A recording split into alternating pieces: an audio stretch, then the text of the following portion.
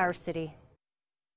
New at 6, crooks steal an Army soldier's truck on a visit to Metro Detroit. It just means something to us. I mean, with him being sick, that's what the big thing is. It's because it's his, and he's not going to be here long.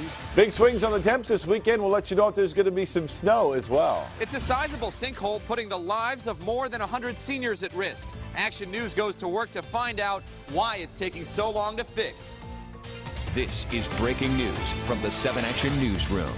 We begin with breaking news. GM recalling thousands more vehicles over those ignition switches. Let's get right to 7 investigator Ross Jones live in the newsroom tonight with the details. Ross? Heather, Stephen, the GM recall just got a whole lot bigger. In addition to the 1.6 million vehicles already recalled by the company for faulty ignitions, just minutes ago the company announced another 824,000 cars will also be recalled for the same defect. The recall that was just announced minutes ago includes vehicles already covered by the initial recall from last month, but now extends to model years as recent as 2011. Here's what it means for you.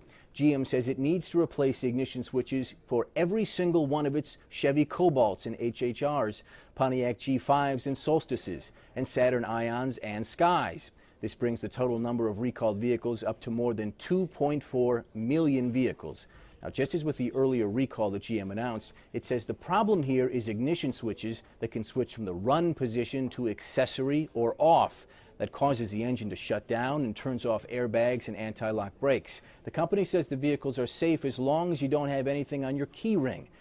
Now, this news comes today as GM also told its dealers to stop selling a certain model of the Chevy Cruze. In an urgent memo we obtained, they told dealers to stop selling the 2013 model year Chevy Cruzes with 1.4-liter turbo engines. Now, GM didn't say why and wouldn't say what may be wrong with the vehicles. We will, of course, stay on top of this breaking story and bring you the latest as developments come to us. From the newsroom tonight, I'm Ross Jones, 7 Action News.